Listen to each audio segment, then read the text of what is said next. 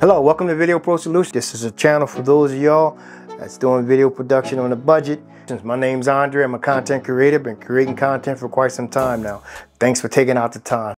So today I just wanted to talk to you about audio. Now, when I first started out doing video, I didn't realize how important audio was, because most of the time I was doing music videos and I was just using the audio off of the actual camera to sync with the actual music track. Now, that's a plus, but as you can see on these cameras, right up here is these small little holes. These are the actual mics, and it picks up audio, but it's not the best. So you can either run out, grab yourself a nice little boom mic like this. This will help and increase your audio.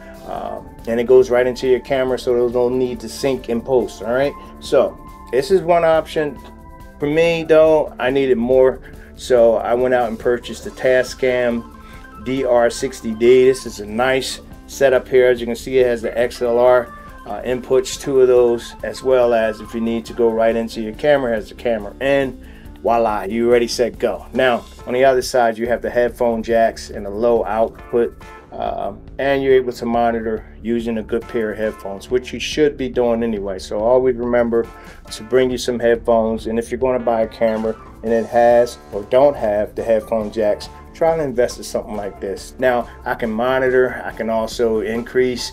There's a lot of features inside here. I would definitely recommend, if you're getting into video production, purchase something similar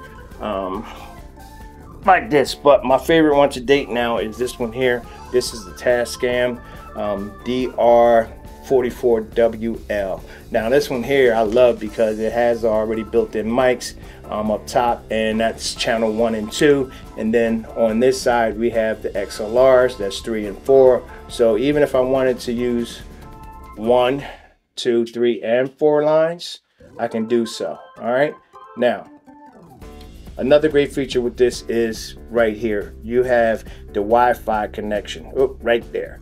Now when I press that button, I'm able to connect to my actual phone.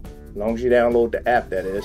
Download the app, you can monitor, you can press record, you can press stop, you can do everything using the app, you know, even change settings. So that's a great feature, and again, this is a good model. I'll put a link in the description to the latest model.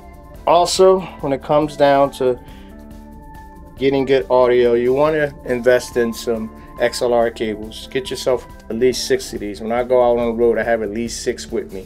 That way, if one is faulty, which most likely if you're having some trouble with your audio, it's probably the cable. These hold up pretty well, but then there's times when, you know, it just don't want to work. So grab you about 6 of these. I'll put a link in the description about this as well. But thanks for watching. My name's Andre. I'm a content creator. So are you. If I left out anything I should have mentioned, let me know in the comments. Follow me, subscribe. Until the next one, capture those moments. Peace.